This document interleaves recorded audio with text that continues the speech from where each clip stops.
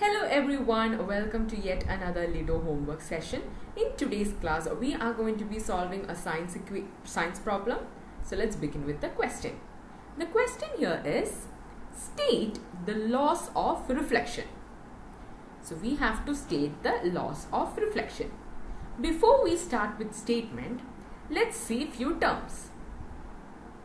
The ray, as you see in the figure, the ray coming is called as incident ray and the ray going out is called the reflected ray, and normal is being created in between reflected ray and incident ray. Now the angle created by incident ray and normal is theta I, and the angle created by reflected ray and normal is denoted as theta R. These are the few terms we have to be knowing. Now let's get into the laws of reflection. The first law is that the angle of incidence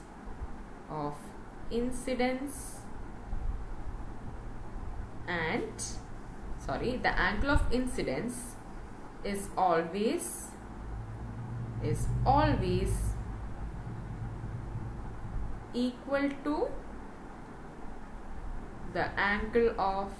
equal to the angle of reflection.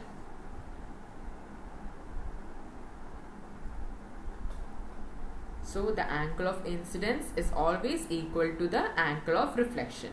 It means what? It means theta I is equal to theta R. Now the next one. The next law is the incident ray, reflected ray and normal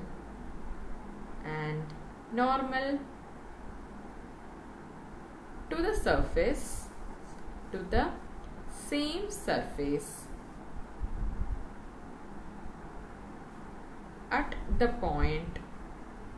at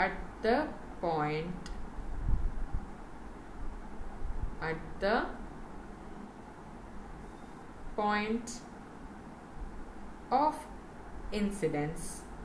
of incidence lie in the same plane. So the incident ray, reflected ray and normal to the same surface at the point of incidence lie in the same plane. So it means that the incident ray that is coming,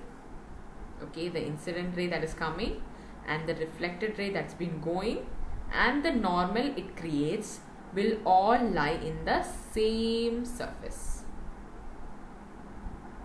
So that's what the second law means. So these are the laws of reflection. Now let's just summarize it once again. The laws of reflection are: the angle of incidence is always equal to the angle of reflection. Second one, the incident ray, reflected ray and normal to the same surface at the point of incidence lie in the same plane. So friends, I hope you have understood the solution of this question. If you have any doubts or queries, please comment below, and if you like this video, give it a big thumbs up, and for further such videos, please subscribe to this channel. Till then, thank you all.